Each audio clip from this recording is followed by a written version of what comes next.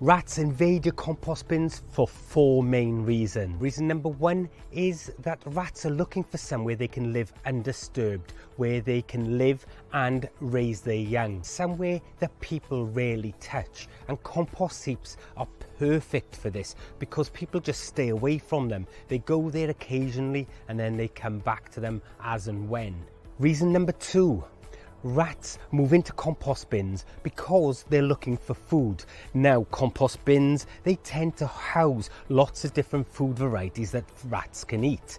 Now, for a rat, this is perfect because it's like moving into an apartment with room service. Reason number three, compost heaps create heat, and therefore that helps the rats keep warm and helps them from wasting energy in trying to keep warm, so they can utilize all the food they're eating by putting weight on and feeding more young.